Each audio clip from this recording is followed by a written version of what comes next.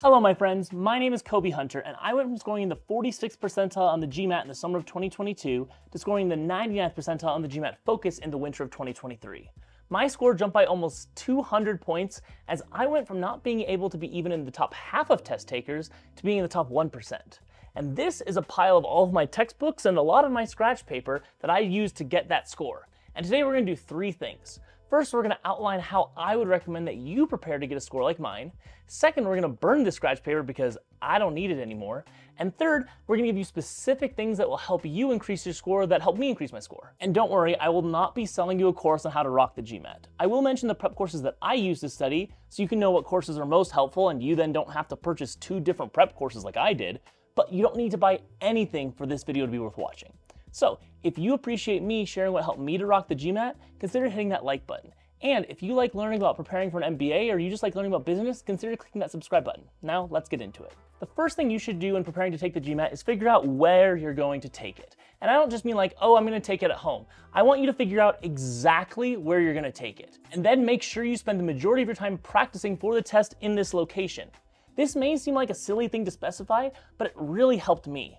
There are a couple of things to consider when picking your spot. Does it have natural lighting? Is it free of distractions? Do you have a comfortable chair to sit in? And most importantly, does it have good vibes? For me, I feel like studying in a space that just makes you feel good really helps make the hours you spend studying more enjoyable and the test less stressful.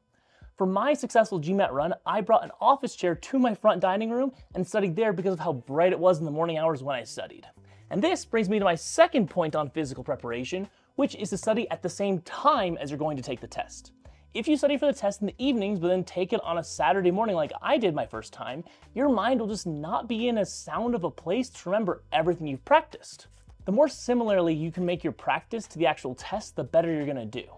As long as we're talking about little practical things to help simulate the exams, using a book stand like this one can help simulate looking up at a screen compared to looking down at the book on the table. Does this make a huge difference? I don't know, but it's something I did while studying for the second test, and I did a lot better on the second test. Plus, it kept my neck from hurting while I was studying. So you figure out where you're gonna study, what time you're gonna study, and now we need to talk about how long you're gonna study. I would recommend you study for at least 2 hours and 15 minutes, 5 days a week. If you can study for closer to 3 hours, that's ideal. An oddly specific time to recommend, right? Yeah, I guess, but there's a logic to the specificness. The GMAT Focus is 2 hours and 15 minutes long. So if you want to prepare for it, it makes sense to train your brain that it will have to exert itself for a longer time than it's used to. By training a bit longer than the test is actually, when you take the test, your brain will be less fatigued and therefore less likely to make some silly mistake than if it was just used to studying for an hour a day. Now, is there actually hard science behind this strategy? Yeah, there is. There are lots of studies out there. But if you'd rather think about it in a simple way, think about it like this. If you're a wrestler or a boxer and you're used to competing in 3-minute periods, but the other guy is used to competing in 2-minute periods, you're gonna be a lot less winded after a couple of 2-minute bouts. Or let's say you're an Olympian and you're training for shot put. When you throw the heavier shot put over and over again rather than the lighter one, when you have to throw the lighter one, you'll get to be able to throw it farther. Mental fatigue can seriously hurt your score because being tired can cause you to make simple and silly errors, which can make you get a couple more questions wrong, which thus hurts your score. Which is why we need to prepare our brains for the marathon that is the GMAT Focus test. Now that we have that all figured out, how many months do we need to devote to studying for the GMAT Focus before we actually take it? Well, most prep courses will say 2 to 3 months, but I would actually recommend 4 to 5 months out, and here's why. The GMAT Focus is not a measure of intelligence. It's a measure of how well you can prepare for and take a test. Yes, some skills transfer over. If you're naturally good at critical thinking on the GMAT Focus, you're probably gonna be better at critical thinking in business school. But ultimately, just like anything else, the more you practice it, the better you'll get. If 1 or 2 additional months of studying means you go from scoring a 655 to a 685 or a 655 to a 705, it's totally worth it. Because that jump opens you up to a whole nother level of business school, and getting into one of these top schools can seriously change your life for the better. Okay, before we go on, I'm gonna take these off of here because they're about to melt. So I'm gonna keep burning them, but they're melting. So this wasn't, I thought putting a rubber thingamabob hot on top would keep them safe, but it didn't. And now this one is really hot. Okay, anyway, also drop a like if you appreciate me sitting next to this fire for your entertainment while I try to teach you all this stuff. Anyway, okay, where were we? Oh yes, whether or not we should use the GMAT Focus official guide, which is this guy, which luckily did not light on fire. So now you're probably wondering if you should just buy the GMAT official guide question book for 40-ish bucks, or if you should pay hundreds or even thousands of dollars for a course from the likes of Kaplan's Manhattan Prep, the Princeton Review, Magoosh, Prep Scholars, or Test Masters. Now, if you're serious about attending business school, you should definitely do a prep course. This is for two main reasons. First, the explanations in the GMAT official guide are just not that good when compared to the explanations the prep courses offer you. The GMAT Focus guide answers are usually overly algebraic for the math section, and they don't really show you the shortcuts to do problems more easily or show you the why behind things. The second reason you should do a prep course is that if you're planning on spending well over $100,000 going to business school, you shouldn't balk at spending $1,000 on the prep course that will give you the training you need to succeed at getting into the best business school you possibly can. Now, I took two different prep courses, one by the Princeton Review while preparing for the GMAT, and one by Kaplan's Manhattan Prep when I was preparing for the GMAT Focus. Now, I can't speak to all the other companies out there, but at least out of these two companies, I would definitely say that Manhattan Prep is better. I took a comparable class for each, and although their online courses were pretty on par with each other, the amount of study material that the Princeton Review gave me was significantly less than the material the Manhattan Prep gave me. Just look at how different these two stacks of books are. Honestly, for me, I feel like the books and the practice problems were way more helpful than the classes, because all you really do in the classes is go through the practice problems and have them explain it.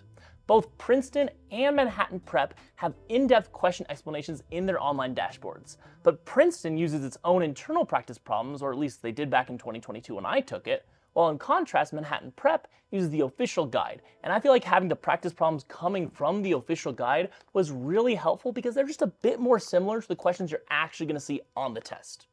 Now, Manhattan Prep isn't perfect because it doesn't offer a score guarantee program like some other courses do, but do you really want to spend several months of your life studying only to not get the score you want and just be at net zero? I mean, maybe that's important to you, but the thoroughness of Manhattan Prep's books, for me at least, outweighed the lack of a score guarantee. Now let's assume you have your place to practice, you have a time frame all figured out of when you want to take the test, and you've picked which GMAT prep course you want to do.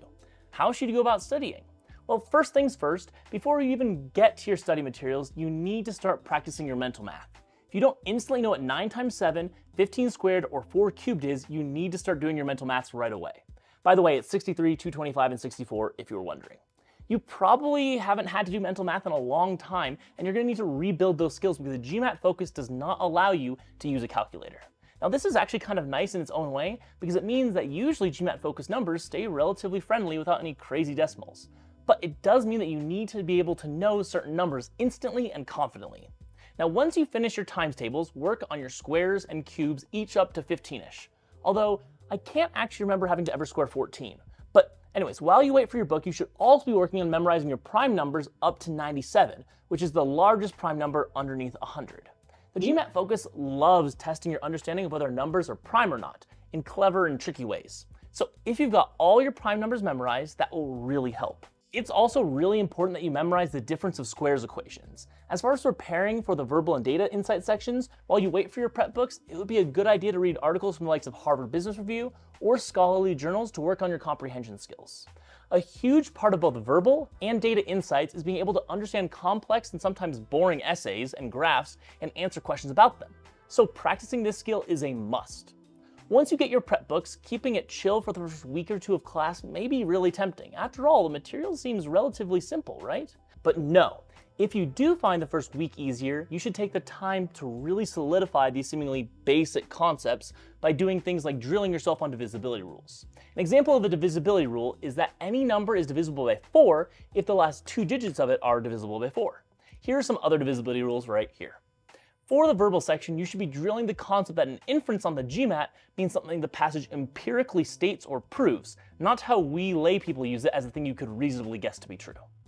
The later parts of your class and the more challenging questions on the test will be built on these easier principles, so if you don't have them down pat now, you're going to struggle later.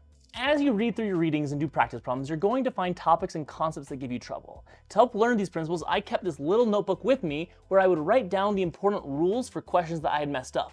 You could write whatever key points you want to remember. Let's say, for example, you struggle in the verbal section.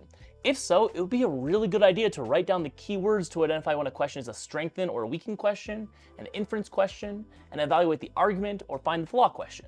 Or you could write math rules like I did, like properties of overlapping sets.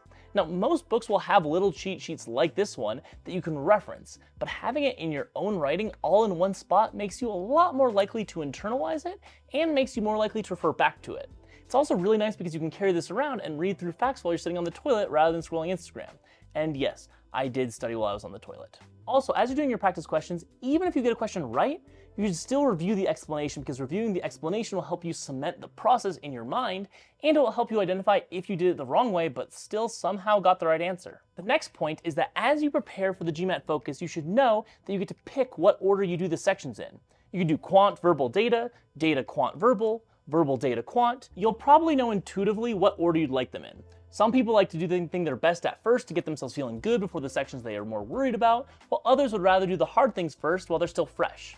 Most people recommend that you don't put the data and quant sections back to back because it's just too much math to do all in a row.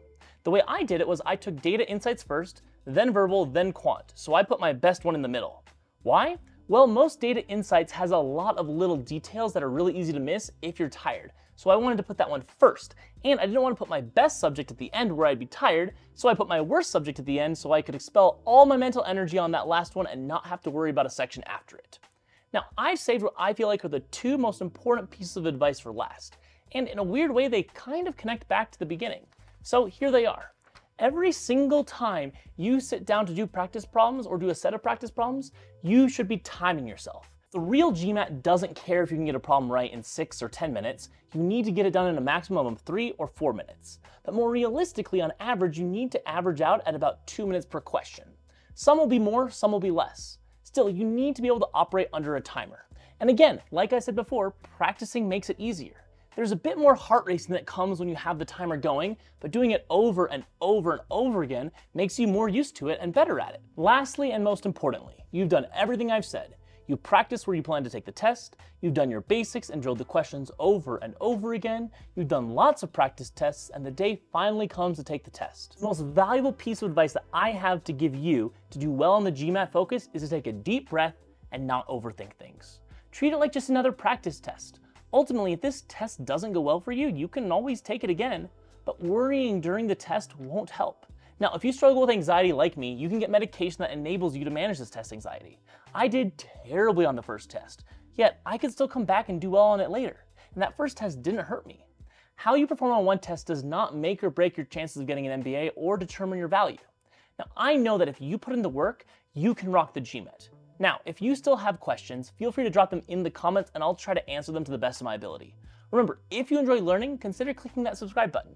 Thank you guys so much for watching, and I'll see you guys next time.